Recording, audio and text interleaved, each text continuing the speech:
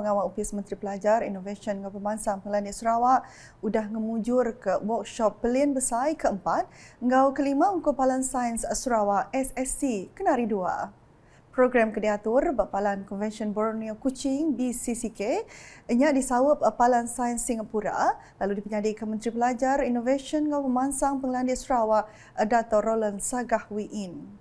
Dato' Roland Sagah bak jakut yang madah 7 workshopnya diatur dikena berarti ke cara dikena nyungkap pemana hasil hari ulah bersawab sidak ke berkawal ngadu ke pemansang ngau telebak ke mana Ngagai Bala Mayuh ke dekat nemuai Ngagai SSC Dudi hari ilak.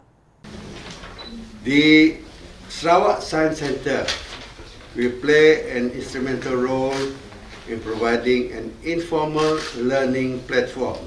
It's different from the school ones, and nurturing scientific literacy among the public in Sarawak. So it's not just meant for children, but also for the general public. The Science Centre will provide the students and public with immersive, interactive, fun exhibit. This way it makes it more interesting.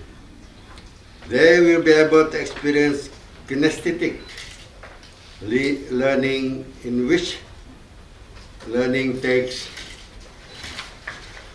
place by carrying out science explorations and physical activities rather than listening to lectures or watching demonstrations, which are boring. Batuju kesebaka kuya program ngau workshop ba SSC nya ila dekat nambah kagi kurikulum sains sekolah lalu tahunnya di kemalin ngagai bala pengajar nembiak ngau apa indai rindu ke sains.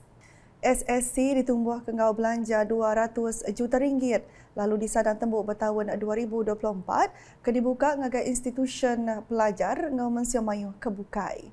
Workshop sarinya diguluk 70 ikut penyerta Ari Mayuh UPS ngau agensi.